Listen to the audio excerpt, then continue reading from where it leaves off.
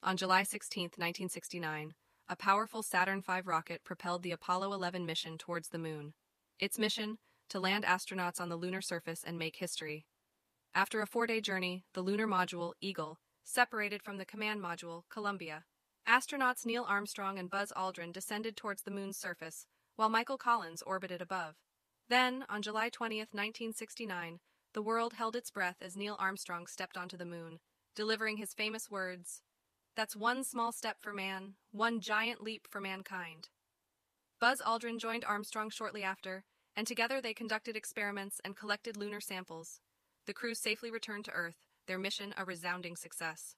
The Apollo 11 moon landing marked a turning point in human history, showcasing the extraordinary capabilities of our species and inspiring generations to reach for the stars.